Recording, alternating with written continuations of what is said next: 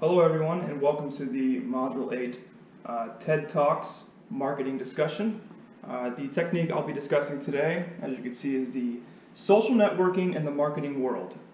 So we're all familiar with social networking, a very powerful tool and a very powerful platform to get points across for all companies. And that's why I chose this video today. It's something that we as consumers can all relate to, and we can all see where this marketing technique has come into our lives.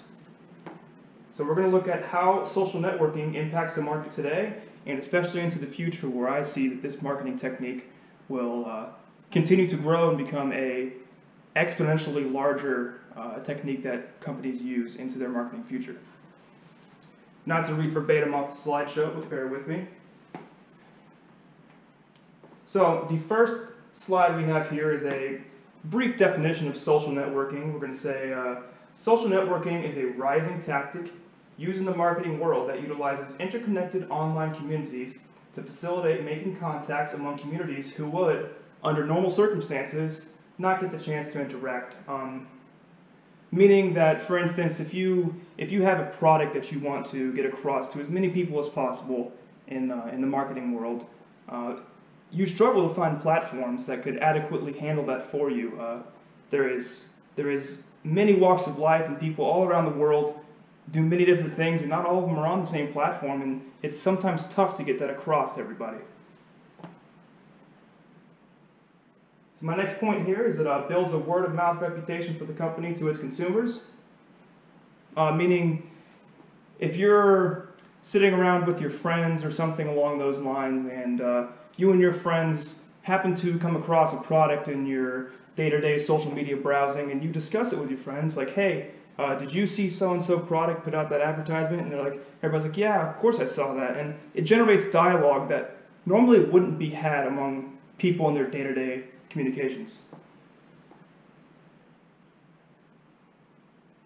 So the next point here, another, and I think one of the more critical aspects of social networking is it allows consumers to provide immediate feedback to the company through social media outlets.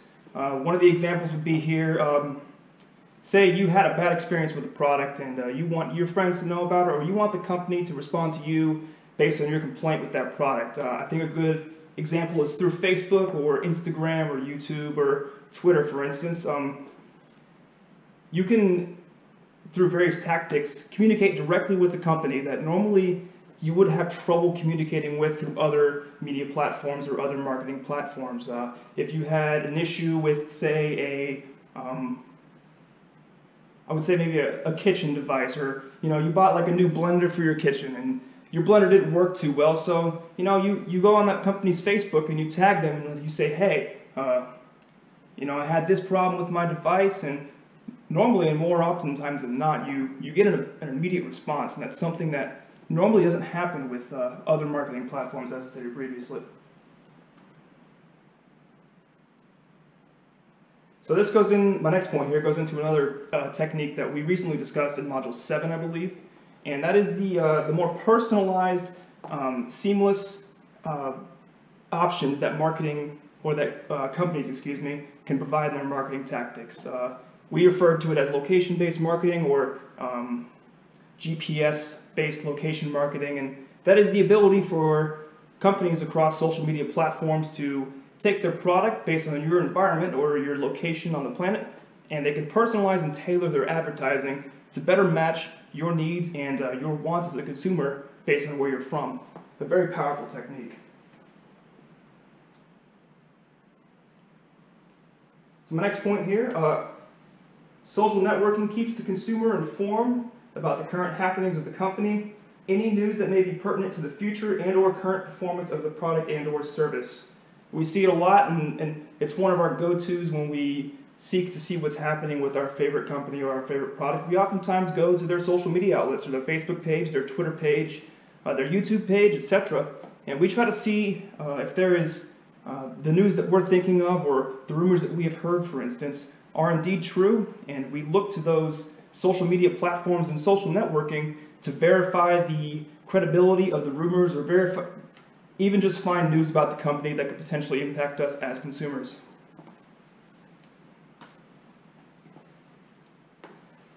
So my next slide here kind of goes into the topic of, it's mentioning that we as consumers are already using social media platforms for our day-to-day recreational activity. We all have our mobile devices on us. We're all on Facebook, Twitter, YouTube. We have those devices and we have those platforms already at our fingertips in our day-to-day lives. So social media, or companies that put out products and services are able to leverage that already existing platform that is used in day-to-day recreational activity and use that platform to advertise their product and market their products to us. And it's a very seamless interaction between the companies and the consumers. So this is just one example of a social networking marketing tactic that I saw and I've seen personally myself on Facebook in particular. This company is called Peel. They produce cell phone cases. A few years ago I had one of their cell phone cases for one of my iPhones as well. And I actually purchased that case based on an advertisement that I saw on Facebook at one point in my life. It makes sense. People are oftentimes on their phones or on their devices already. And when you see an ad that's directly pertinent to the device you're browsing your social media platform on, it's like, oh wow, I already have this phone in my hand. And consumers look at their phone, they're like, oh yeah, I could use another case, or I could use this product. It's actually a very good deal. And they dive in further, and it creates an advertising scenario, an advertising opportunity that can take advantage of an already existing need for a customer without them even knowing it. So that's the end of my TED Talks. Thank you for bearing with me. It's my first vlog type of video. I'm sorry for the poor lighting as well, but social networking marketing is going to be a technique and a marketing tactic that is used well into the future, and I think it's only going to expand in its role. As social media becomes more of a thing in everybody's day-to-day lives, and as the mobile device market propagates and gets more of a foothold in today's economy and the worldwide market, you will see more and more of this tactic being used. You already see it in increased Facebook ads.